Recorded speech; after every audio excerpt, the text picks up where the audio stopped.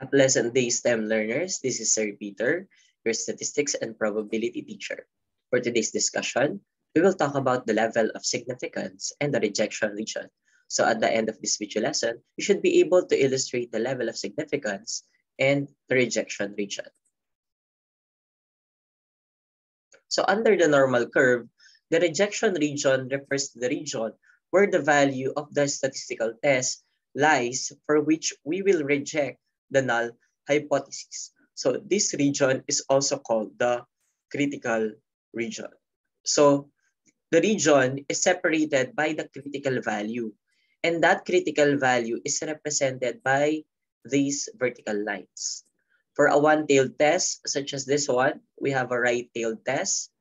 This, on the right tail of the distribution, located is alpha, and it represents where we reject the null hypothesis. If the vertical line lies inside the rejection region, then the correct decision making is to reject the null hypothesis. However, if it is located on the non-rejection region, which is 1 minus alpha, so if the vertical line is located here, then the correct decision making is to fail to reject the null hypothesis.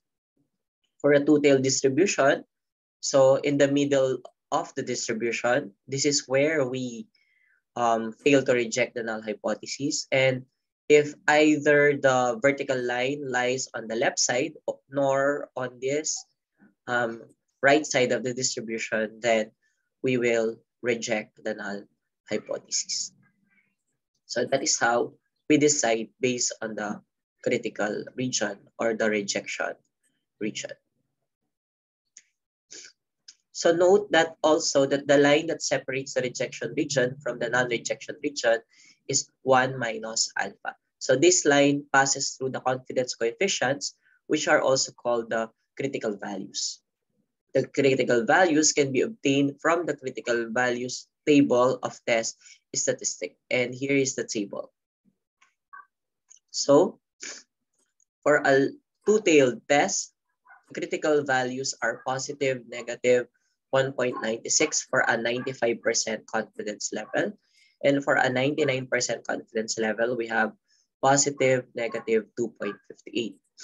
However, the critical values changes whenever we have a one-tailed test. Say, for example, in a left-tailed, the critical values are negative 1.65 and negative 2.33 for a 95 and a 99% significance level, respectively.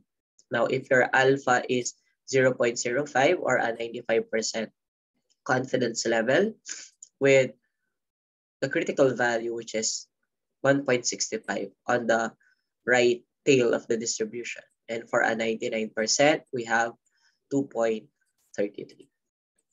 Let's have illustrative examples. Determine if the given z value is in the rejection region or in the acceptance region or the non-rejection region. So since we have a 95% confidence level and a two-tailed test, this is the illustration. So the critical value that we are going to use is 0.05, which is positive, negative 1.96. So plotting that here, so approximately positive, negative 1.96 is located here. And then we could shade this part, this area, to indicate that this is the rejection region. And since Z is located at 2, so 2 is located somewhere here. So notice that 2 is inside the rejection region. Therefore, the correct decision making is to reject H sub 0, or we reject the null hypothesis. Okay, let's have the second one. Our Z is equal to 1 with 95% confidence level, one-tailed, right tail. So this is our illustration. So since it is a right tail distribution, let us graph the critical value of a 95%. So we will use this one, 0.05. And the critical value is 1.65. So approximately 1.65 is located somewhere here. Then we shade the critical region. So this is our critical region. And shade the vertical line. So the vertical line is Z is equal to 1. So notice that the vertical line is located on our 1 minus alpha, or in our non-rejection region. Therefore, the correct decision is to do not reject the null hypothesis, or we fail to reject H sub 0. Okay, so that is how easy we decide using the normal curve model. Suppose we have Z is equal to negative 2.5 and a 99% confidence, one-tailed, left-tailed. So this is what we're going to use. 99% is 0.01, this one, with a critical value negative 2.33. So in here, negative 2.33 is somewhere located here. So let us shade our critical region. So this is where we reject the null hypothesis. So the vertical line is Z is equal to negative 2.5, somewhere here.